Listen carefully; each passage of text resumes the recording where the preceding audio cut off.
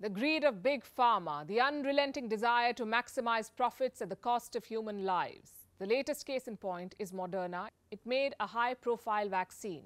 Moderna is jacking up the price by 400%. The US government paid $26 for one shot. Moderna now wants Americans to pay $130. How much does Moderna spend on making one dose of this vaccine?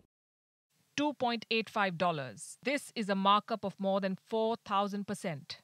This is loot. One US lawmaker says this is quote-unquote unacceptable corporate greed. Moderna's investors have become multi-billionaires.